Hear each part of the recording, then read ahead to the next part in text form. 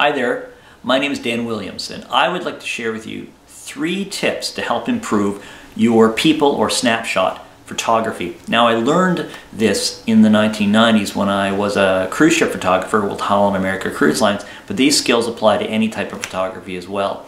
But I'd like to pass them on to you because we're getting into that season where you're going to want to do barbecues or family dinners or family gatherings. And capturing those memories is really, really important, and capturing them well is also equally important. So let's get to those 3 tips.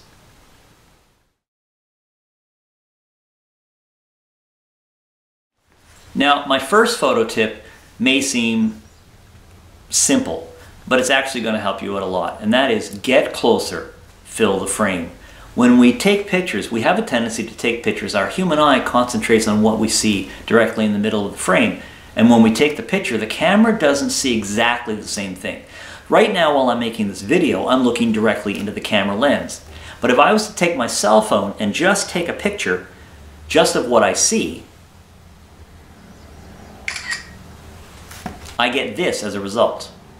As you can see, I'm getting the camera plus I'm getting all this extraneous stuff. My eye focuses on this, doesn't really see this. So how can I improve that? Well, there's 2 ways of doing that. One, I can move closer, which may work, but not in this particular case. But also, what I can do is I can actually zoom and fill my frame and get this kind of result here. Try this with people. If you have people sitting together, try getting in close to the people. Try zooming if you can zoom, but try getting in close as well. You'll find it will improve your pictures, and it's a nicer looking, more intimate setting for your subject. Our second photo tip is to remember to use good composition. And I'm going to refer particularly to the rule of thirds. That's where you imagine that your camera frame is divided up into thirds, as if there are 2 imaginary lines roughly about here and 2 more roughly here that run over this side of the camera. When you're shooting something, you want to put your compositional elements or whatever your subject is where those lines are or where they dissect. Especially when you're dealing with 2 people, you want them kind of on that space. And the reason is because you create a balanced, comfortable looking photo. Now, as you can see, I'm in the center. When you're doing a single shot, you always put the person kind of in the center if they're looking straight ahead. But you can see that my eye is roughly a third of the way down the frame, which shows good composition. So remember, tip number 2, use the rule of thirds.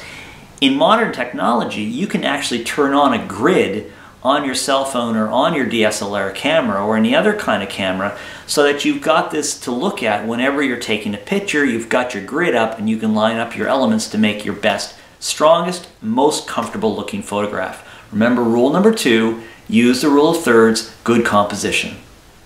My third tip to offer to you is to crouch down a little bit when you're doing shots. Now, we discovered this when I was doing portraits on Holland America ships, and we discovered that when we shot straight ahead, the distortion of the lens meant that the person's upper part or upper torso would look slightly larger than the feet, almost like they're leaning a little bit.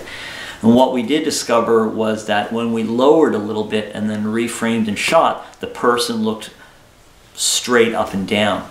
And I've seen that happen on cell phones as well. So try it. If you're taking pictures of your friends, take your cell phone and instead of just going straight up like this, come down a little bit and then reframe. You might find the results look a little better. These lenses on smartphones and cell phones have a tendency to be a little unforgiving for that kind of stuff. You can try the same thing with your DSLR. Now, here's another part of that tip that I'm going to add to it. When you're taking pictures of animals or children or people seated down, get right down to their eye level. Those are going to be much better snapshots, more intimate pictures if you're right down in front of them and you're not shooting up and down. So remember, crouch a little bit to get rid of that distortion, and for animals and kids and people sitting, get right down and shoot at their eye level. Your photos are going to look much, much better. Here's my bonus tip to add. It sort of comes off of the last tip about getting down a little bit, getting onto eye level. If you're doing group shots, you're going to want to change that and you're going to want to get up higher. and get to a higher elevation to shoot down on your group. Now, I shot a fair amount of groups when I was on a cruise ship, and the biggest group I ever shot was 150 people, and we organized them on the main ballroom floor in one of the main ballrooms. And then I went up on the balcony and I shot down, but of course you get everybody to look up, and if you could see their faces, then you could see them and you get a great shot. I shot about 4 or 5 to make sure there was no blinkers and make sure everybody was actually looking straight at the camera. The next group I did, might have been several weeks later, I can't remember, but they wanted to get a shot on the top deck of the ship as we were sailing in Alaska.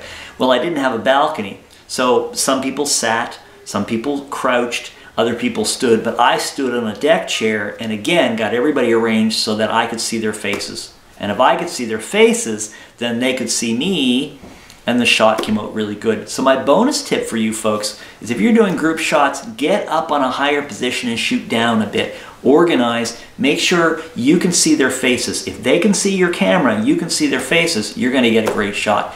Take a half a dozen, take 3 or 4. Make sure you check your frame afterwards and make sure you've got everybody looking, nobody blinking, nobody distracted. And take the time to do those shots and they're going to look fantastic. Okay, let's recap briefly those 3 tips. Tip number 1, get closer to your subject and fill the frame. Intimate photos happen when you move closer to your subject and fill the frame. Number 2, don't forget to use the rule of thirds and good composition. Put the grid up on your camera or your cell phone so you have that guide when you're taking those pictures. Number 3, crouch down slightly when you're taking pictures of people standing up. When you're dealing with people sitting down or small kids or animals, you want to get right down on their eye level and shoot that way. And my bonus tip for you folks was when you're doing group shots, you want to elevate yourself above the group. And in that case, you want to organize them and make sure they can see you, because if they can see you and you can see them, you're going to have a great looking photo. I want to thank the region of Queens and Queen's Place for this opportunity to produce this video for you folks. Go out, practice, have fun, and enjoy your photography. Thanks for watching, and we'll see you again the next time.